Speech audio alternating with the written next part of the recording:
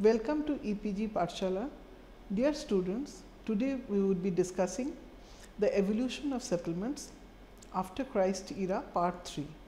That would include the Gupta Empire, which extended from 320 to 550 AC or after Christ era, then Roman Empire, which extended from 27 to 476 AC, and the medieval Europe from 5th century to 15th century AC.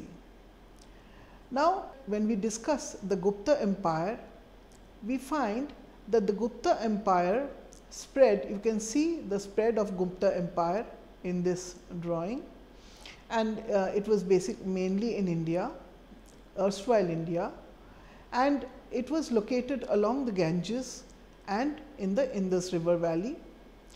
The prominent kings were Samudragupta, followed by the very famous Chandragupta II, which was Vikramaditya. The administration system was similar to the Mauryans, as we discussed Mauryans we had discussed in the earlier module. So, but larger focus was on public participation. This was a very significant point. And then in this point of time, in this era, there was this emergence of the iconic carved stone deity in Hindu art, and the rock cut monasteries in Ajanta came at this point of time. When we try to understand the socio-economic characteristics in this era or in this time period, we find that the Buddhism and Jainism was propagated and Hinduism gained momentum in terms of the religious characteristics. But when we try to see the economic activities, we find that the international trade declined, because international trade was mainly with Rome and all the that part of the world. As Rome declined, international trade also declined, and thus it caused loss of income to the residents, and the towns lost money, and there was less of taxes and all that. Now, there was also achievements in disciplines such as science, technology, engineering, art, literature, mathematics, religion and philosophy. There was prevalence of mining and metallurgy. Textile production was there was dyeing, there was embroidery, and another very significant aspect or the study or the discipline which came out was astronomy. There were detailed study and manuscripts which started on astronomy. We have the Manasara Shilpa Shastra and we have Manasara Vastu Shastra. Manasara actually means the essence of measurement, and Shilpa Shastra and Vastu Shastra is the essence of measurement and application of this measurement in art and architecture. As you know, Shilpa is about art and Vastu is about talking about architecture. Now, this Manasara Shilpa Shastra and Vastu Shastra, which came in the 6th century after Christ era, that is ACE, based on this there were the measurements which was given. This table shows the various measurement units. There was these units like Paramanus, and 8 Paramanus formed one Rathadhuli, that is the cardus. So, there were a lot of, and as you can see the last one, that there are 8 dandas which formed a Rajju, that is string. So, based on finger, based on rod, based on string, these measurement units were formed. Now, coming to the site planning, that means coming to the how or basically the architectural or the town planning aspects which were involved and which came up with this Manasara, we find that there were these various considerations for site selection of any building. So, we find that orientation, then layout with the center, that is the Brahmasthan. So, this sort of considerations, then the placement of the buildings, then the proportions pertaining to the buildings, Then the building materials, sustainable systems, all these are included and are put forth in the Mansara Vastu Shastra, because site related to architecture, so Vastu Shastra. Now, when we go to the way back in that time, we see that land use was one, that means the land was categorized into arable lands, that is cultivable lands, which we call as cultivable lands today, arable lands, then forests, then reservoirs, then mines and other lands. And in arable lands, there were crown lands, there were private lands, there were pastures. In the forest land, it was a productive land and at the same time a non-productive land. And productive is for produce, and then there were elephant forests. Then non-productive land, they were reserved for aesthetics, then recreation, for wildlife sanctuaries. Non-productive is a more passive use of that area. That's why for aesthetics or saints or aesthetics and for recreation it was used. Then reservoir was a crown property, that is crown property is about the monarchy, about the king's property. So, crown property and the rest was a private property. There was another classification of private property also. Next was the mines. Before going to the mines, reservoirs also referred to actually water bodies. So, there was the water bodies which was owned by the kings or the monarch or the monarchy, and there were also water bodies which were private property. Now, we come to the mines. Now, the mines were also the same thing.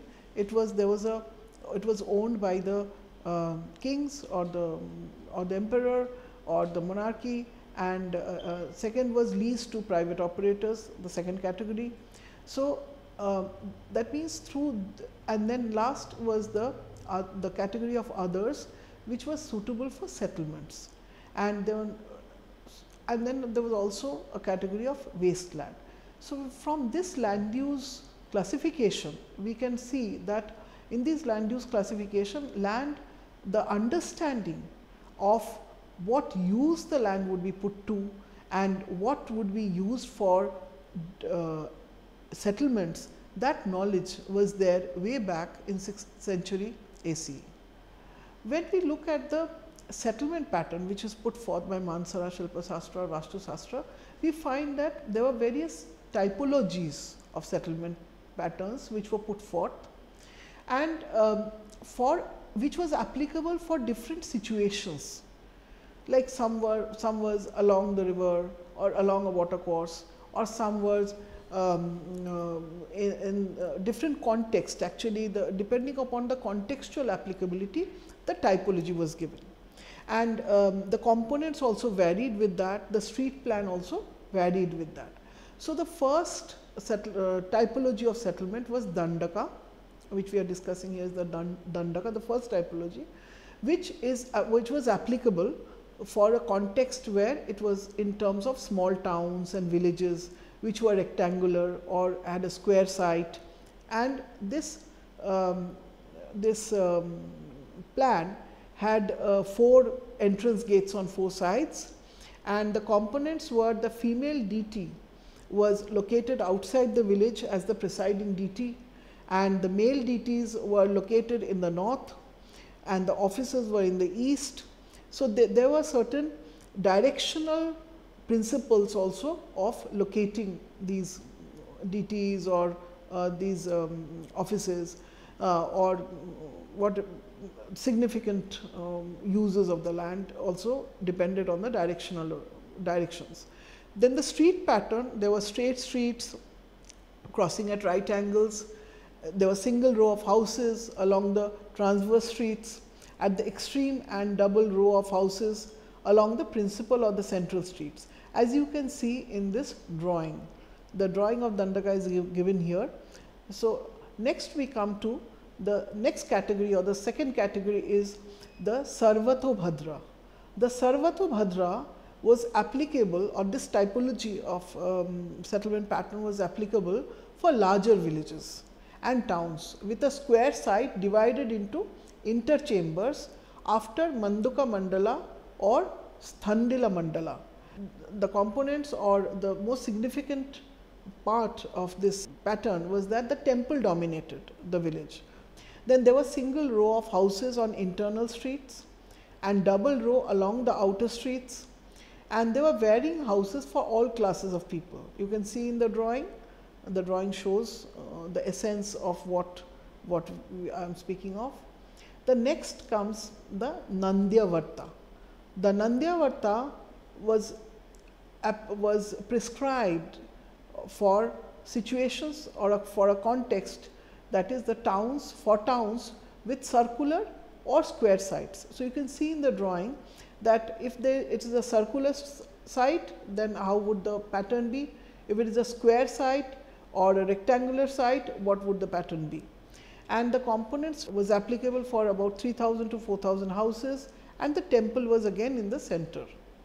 And the layout was in the form of, this name of Vidya-mitra goes by the name of Vidya-mitra flower. So, the layout is in the form of Vidya-mitra flower, and the streets were parallel to the center adjoining streets. And then we come to the next is the next typology, or the next type of settlement pattern was Padmaka. Now, Padmaka, as you know, is from Padma is the lotus flower, and the Padmaka was inspired actually, or the concept came from the lotus flower. Now, it resembled the petals of lotus radiating outwards from the center, but it had also grid pattern of roads. And the context of this, or applicability of this pattern, was for the towns with fortress all around. That means, wherever there was a fortress. So, though there was a grid pattern, but the petals were like a fortress walls which were surrounding this town. But one problem of this is that it was like an island, and there was no scope for expansion. It was more contained, more compact, and there was this wall, and everything had to be. So, this was another typology. Now came the second or the next typology is the swastika. Now, swastika, as we all know, swastika is a symbol which we all use in our daily lives. Now, swastika is, so it is basically, as you can see in the drawing, there were the diagonal streets which are dividing the site into certain triangular plots and rectangular plots, not triangular, but rectangular plots. And then there were two main streets crossing at the center, running north south and east west. And this site can be of any shape. It can be divided into Paramasayika mandala, and there is this wall which surrounds the town, and there is this provision of a moat at its foot. So, the moat is a more rectangular thing which surrounds this, is at the perimeter, or which bounds or which dictates the perimeter of this town typology. Then we come to the prastara. Now, the prastara, as you can see, it is for a square or a rectangular site divided in the form of Paramasayika, Manduka or Standila. Now, it may or may not be surrounded by a moat, and the street pattern was of varying sizes of the site for different classes of the society, and the roads again, it was similar to the earlier one which we were mentioning, and the roads were running east west and north south. Now, we come to the next categories of the typology, that is the Karmuka. You can see in the figure, it is Karmuka. Now, Karmuka actually is semicircular, and it is a typology which can be located on the seashore or on river banks. So, it is a semicircular form which is for a settlement which on the river banks or on the seashore. And the temple is built in any convenient place. It is not that at the center, or it can be built in any convenient place. The cross streets actually run at right angles, dividing the whole area into blocks. The streets radiate actually from the center, as you can see in the drawing. the streets are radiating from the center. Then we have the Chaturmukh. Chaturmukh is again for square or rectangular sites, all towns and villages, and the temple of the preceding deity is at the center. Now, the towns is laid out east to west lengthwise with 4 main streets. So, this is as far as the Gupta Empire and the Gupta time period or the Gupta era goes. Now, we come to the case studies of historic or traditional settlements based on these concepts which I was discussing. So, Varanasi or Benares was based on Mansara Shilpa Shastra, and that is how it developed. It was built around 2nd century AD and also known as Banaras or Kashi. So, it is a famous Hindu holy city situated on the river, on the banks of the river Ganges in the state of Uttar Pradesh. And in present day Varanasi, it has a high concentration of pilgrims and tourists from all over the world. It is now a famous religious, traditional and a commercial center. It was initially ruled by the Hindu rulers and then by Mughal rule, followed by British as cantonment township. The settlement, as you can see in these drawings, Varanasi was came up between the 2 rivers, that is Varuna in the north, as you can see in the figure, and Assi in the south in figure 1. And the settlement developed along the river Ganges, and it was initially a port town built along the river. It had a radial layout of roads with multiple foci, that is you can see in the figure 2, and then there was caste based distribution of population in concentric circles, and the inner belt of development were for higher castes in close proximity to the temples.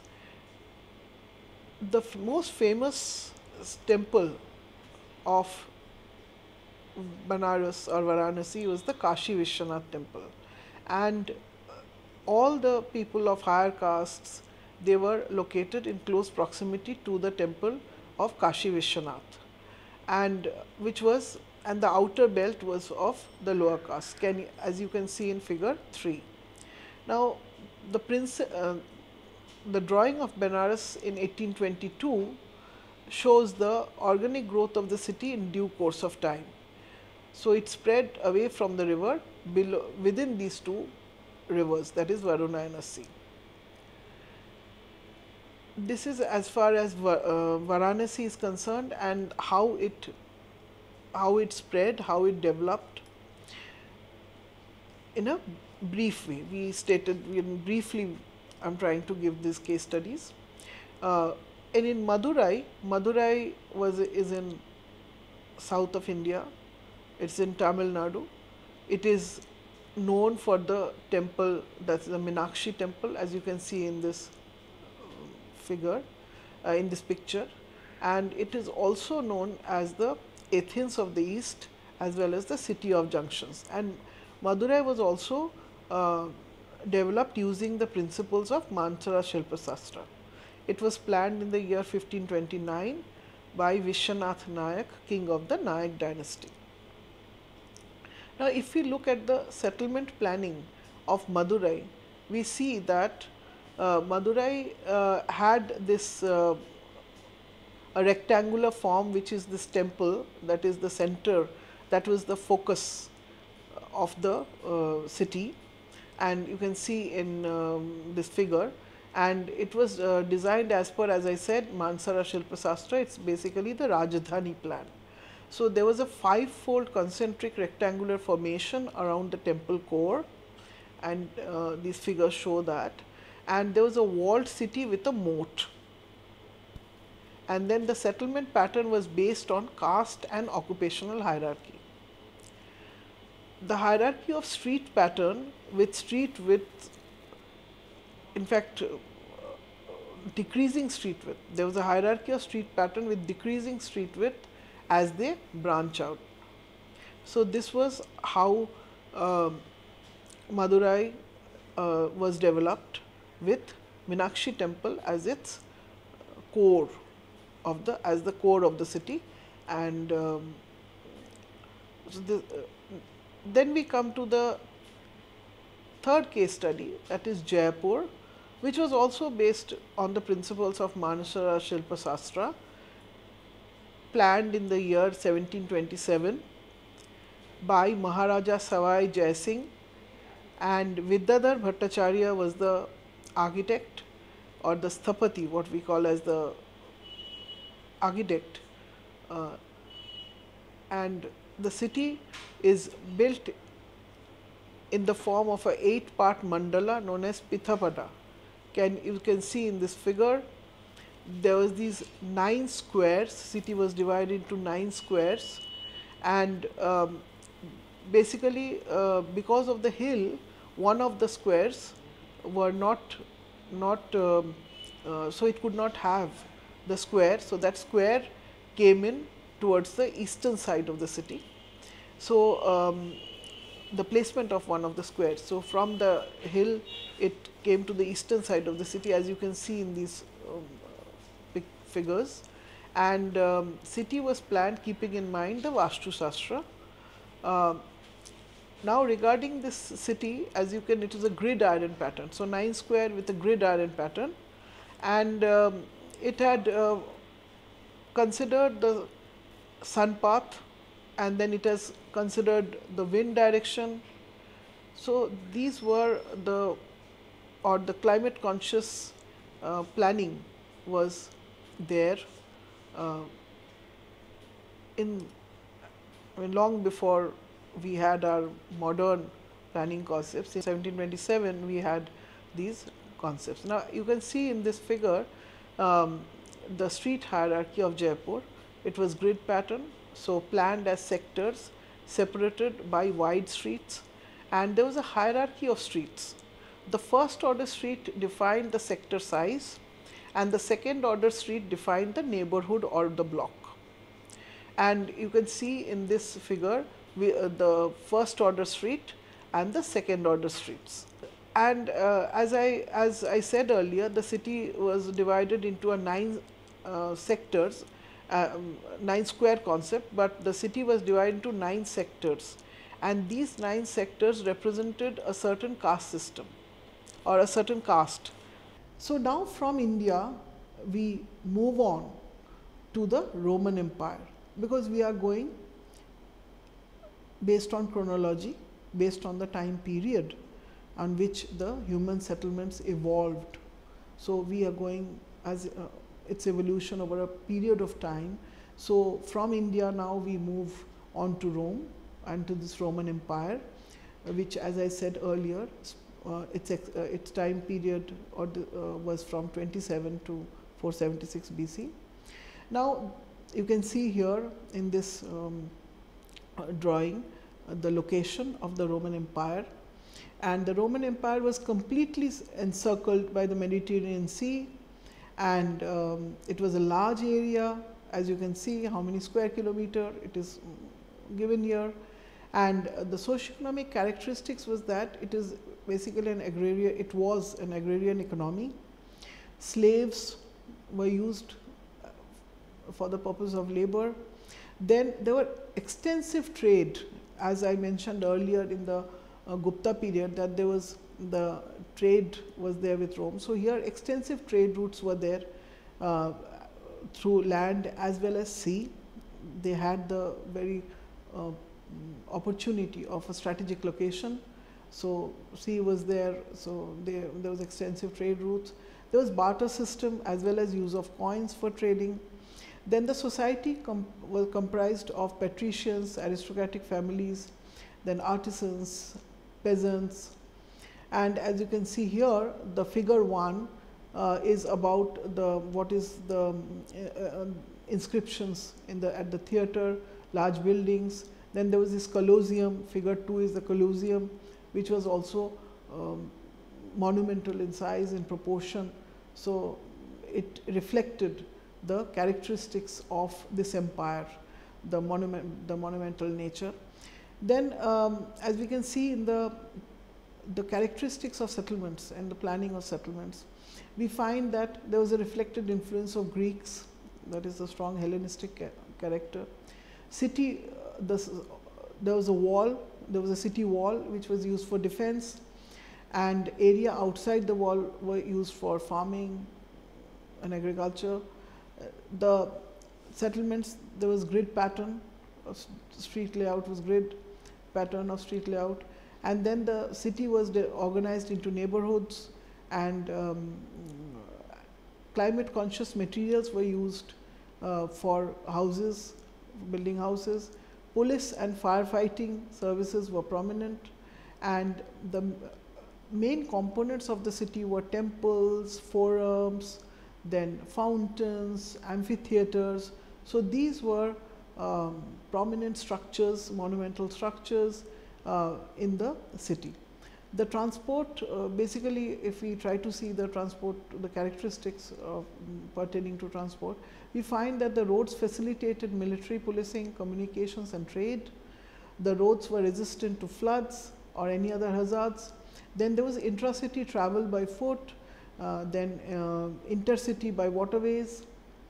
Then when we discuss the art, skills and technology, try to know about the art, skills and technology, we find that there was public or official art, as you could have seen in the first drawing, figure 1, which was talked of. Inscriptions were there. So there was sculpture, there was monuments, victory columns, triumphal arches, then iconography on coins. So it talked about, it was an expression, rather an expression of imperial ideology. So this, and that, as I said, Roman civilization left its mark on on a monumental scale. Then as the governance, if we want to know what is the governance like, there was the emperor, then there was the aristocrats, then there was, so you can see that 3 bodies of government were there. It was mixed monarchy. So there was the Senate, there were the consuls, there was assemblies. So, and as you can see in the figure, there's this Colosseum, the picture of Colosseum is there. Then there was this theatre, picture of the theatre, the figure of the theatre. Now we come to one of the important settlements, urban settlements in this empire, that is Timgad city. Now Timgad city, you can see the location. This drawing shows the location of Timgad and the plan of Timgad in the figures, and the triumphal arch which I was referring to, that the triumphal arches and monumental scales of different buildings were there. So you can see this drawing which is of a triumphal arch, and the community, there was a social hierarchy, and as you can see for this city the governance was a mixed monarchy, that is there was an emperor, there was an aristocracy, there was democracy, so it was a mix of all. And then we come down to, next we come to the characteristics of the settlement. We try to understand the characteristics of the settlement of Timgad.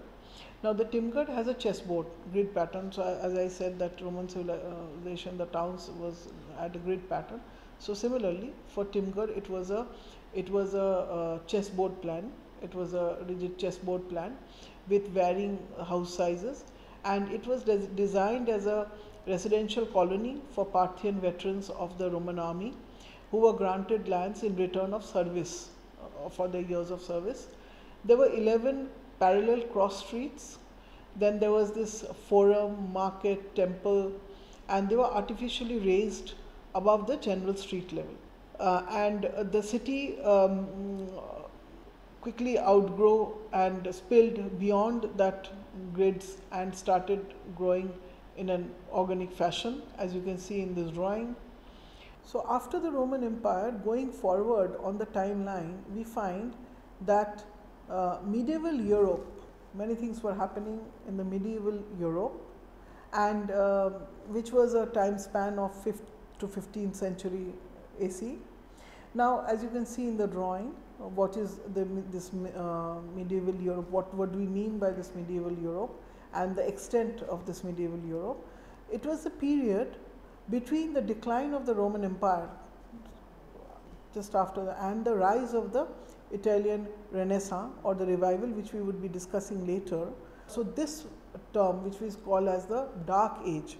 So, this span of time between the decline and between the arrival or the revival or the Renaissance coming, this was this Dark Age, and literally no great construction or development was there at this point of time, at this era or at this period, and Western Roman Empire and Europe was in decline, and then there was this there was a shift of capital from Rome to Byzantium, that is, which is also known as Constantinople, and so Byzantium Empire came, and there was this rise of feudalism. Then we have the rise of the Islamic Empire in Persia, which eventually took over Eastern Europe, North Africa and parts of Spain. Now, the socioeconomic, what was the socioeconomic characteristics of this period? We find that there was insecurity leading to increased importance of religion. Then there were these commercial areas which were established near the gates to prevent outsiders getting inside. Economy was principally based on agriculture, but land was owned by a few landlords. There was need for self-sufficiency, which led to diversification in economy. Then traders and craftsmen formed unions to safeguard their interests. And the Eastern Roman Empire and other countries were divided into smaller units. There was protection and defense was of paramount importance. There was, as I said earlier, there was development of feudalism. There were king, nobles, knights, peasants. And when we look at the art skills and technology, we find that sculpture was there, illuminated manuscripts were there, stained glass, metalwork, mosaics, all of which were at a high survival rate than the other media, that is fresco wall paintings, then work on precious metals or textiles including tapestry. There was decorative arts such as metalwork, ivory carving, enamel and embroidery using precious metals. All these were more valued than paintings or monumental sculpture. So, this was a transition stage, and in this stage the major settlements, which was, as you can see, figure 1 was Carcassonne and the figure 2 was Nordlingen. So, these were the two settlements, major settlements of this period. Now, when we try to understand the settlements, what was the characteristics of the settlements of this period? We find that there were city-states which developed with an average population of 4,000 to 12,000. Then there were walled and fortified towns located on irregular terrains for protective measures. Then there was irregular pattern in planning which was devised to confuse enemies. Then roads generally radiated from the church plaza and market plaza to gates with secondary lateral roadways connecting them. There was open spaces, streets, plazas which developed as an integrated part of site. The market square was the most common or most prevalent meeting space. Religious leadership occupied when we try to look at the location or the locational attributes of various uses, we find that the religious leaders occupied the highest point in the city. Then the city council, which was symbolic of the people, were in the center of the town. And then the nobles and the rich merchants lived near the entrance gates of the walled city, and the craftsmen and peasants in the rest of the city. There were closely packed buildings, and lack of open spaces resulted in intolerable congestion, lack of hygiene and prevalence of pests. The medieval Europe was also categorized, as you can see in these pictures, by cathedral, by church, by monastery, cloister. So it developed out of as you can see, the cathedral, church, cloister, monastery, the bishop's seat, which is the principal link between Roman and medieval cities that attracted the Christian settlers, and it started usually at the entrances of the precinct, then it fanned out along roadways in a radioconcentric pattern. There were fortresses, it was that is royal castles, palaces, princely courts, a radioconcentric growth pattern centered on the castle as a nucleus or castles as nuclei. Then in the early medieval period, castle was a symbol of dominance and an object in the landscape, and in the later medieval period it became a part of the town, filled with merchants, tradesmen, craftsmen. It got integrated into the urban landscape, though it was still dominant, but it got integrated. Previously in the earlier period it stood out as a separate entity. Now the historic towns, if we see the historic towns, the old Roman towns resurrected through the growth of its remaining inhabitants and immigrants. Then when the decline of the Roman Empire, historic core, which was high density housing areas and historic core, that was another nuclei. Now this was followed by the Palatinate or the Pfalz. Now the Palatinate or the Pfalz was ruled by a court palatine, that is a nobleman, who was granted jurisdiction over his territory, and this attracted many merchants, artists, artisans and servants. There was relative freedom and fewer tiers of authority. Then the next nucleus was the marketplace. The marketplace was at the intersection of a trade route, that is the business centers, and there was this growth. These were the growth points from where the settlements developed. And then there were these independent settlements which had special rights and privileges to market and law courts. So this was the nuclei around which the settlements of this period developed. So now we discuss Carcasso. As you can see in the drawing, the Carcasso, the location of Carcasso, map of Carcasso, how it was planned, and so when we come to the settlement characteristics of Carcasso, we find that it was it dated back as early as 3500 BC, but it became in medieval control in this period of time, and it had a population of about 4,000. There was a castle with a defense wall and a moat, as you can see in the drawing. Then there was this Roman heritage, their ideas of law, organization and administration of cities, city life, and this municipal organization all were preserved. Or there was the map also shows that it was organic layout of the town with the church of Saint Nazar at the end. There were marketplaces near the town gates. There was this distinct social class of royalty, priests and peasants. Then, as I said earlier, as I was discussed earlier, there was a mixed monarchy in terms of governance. That is, there was this emperor, there was this aristocracy and democracy also. Now, the next example of settlement of this period is Nordlingen.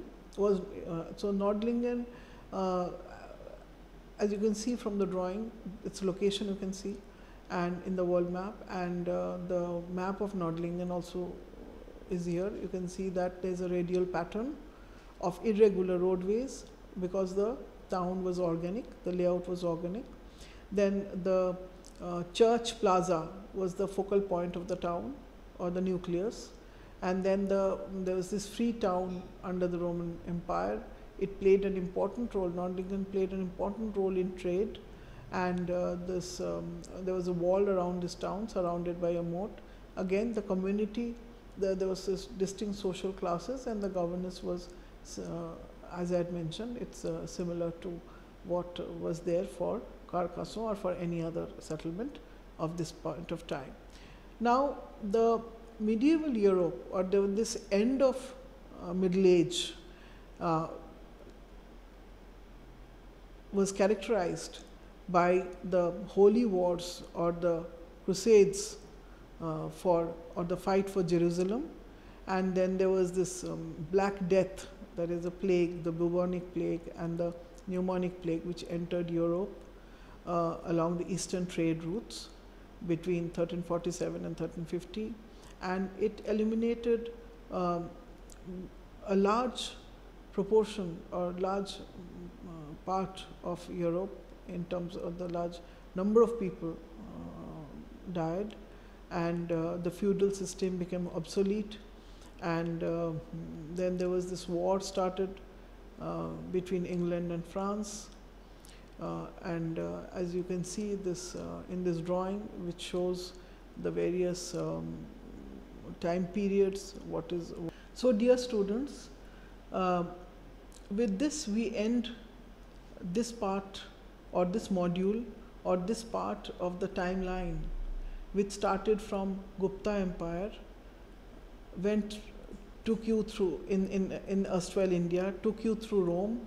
We went to Rome, Roman Empire from there, and then we went to the medieval period, and we discussed medieval period, how the settlements evolved, what were the characteristics. So we learned today about a part of the timeline of the evolution or the history of settlements. Thank you.